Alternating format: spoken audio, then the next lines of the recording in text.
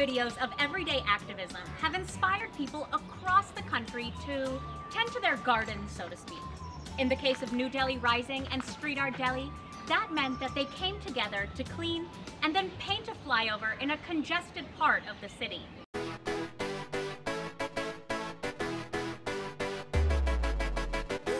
Across New Delhi, you will find walls and buildings stained red with baan juice and streaked with urine. Though just about everybody will agree that it's an eyesore, this trend continues. Now, small grassroots activist groups are taking a unique approach to combating this ongoing issue. Countrywide, viral videos of local beautification projects on social media are helping people discover ways to make small, spot-fix improvements to their cities.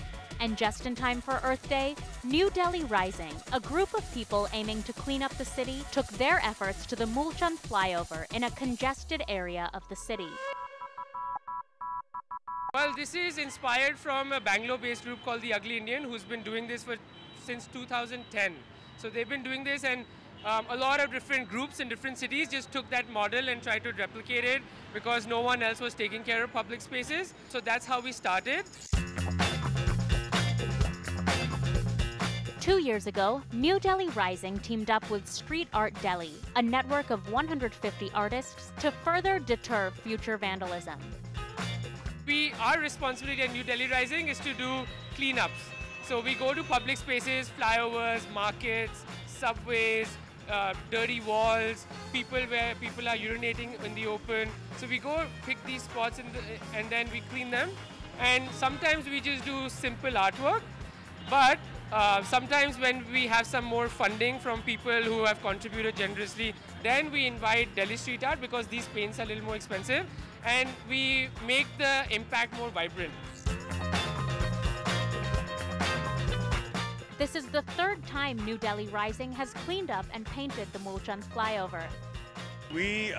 Basically the focus of Delhi Street Art is to add aesthetics and beauty to the city that we live in.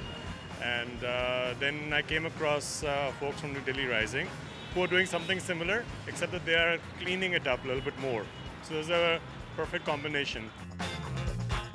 Figured maybe there's something which I can do to maybe make a tiny contribution. At the same time, make it more fun and interesting as a city for me to live in. So if it's fun for me, hopefully it'll be nicer for other people too. Street Art Delhi is comprised of painters ranging from professional artists to those for whom this is a hobby, including doctors, engineers, and architects.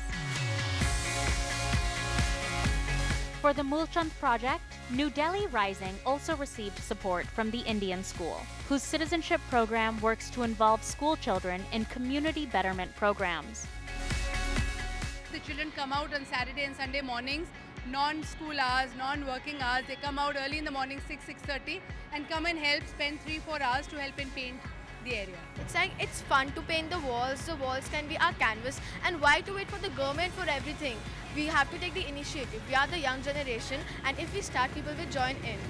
So it's our responsibility to make Delhi clean and green. It should be decorated, we are living, we decorate our home just like India is also our home. We should decorate it. Efforts such as New Delhi Rising's offer inspiration to those of us who think that city improvements are near impossible. But groups like New Delhi Rising are also finding gathering support on social media does not always mean an equal on-ground power. We are really missing the act of volunteering in community work right now. We have a Facebook page and a lot of people like our work and all, but unfortunately that does not convert to on-ground presence, And that's what I really request everyone is to come out and just spend 2 hours. We only do 2 hours on a weekend.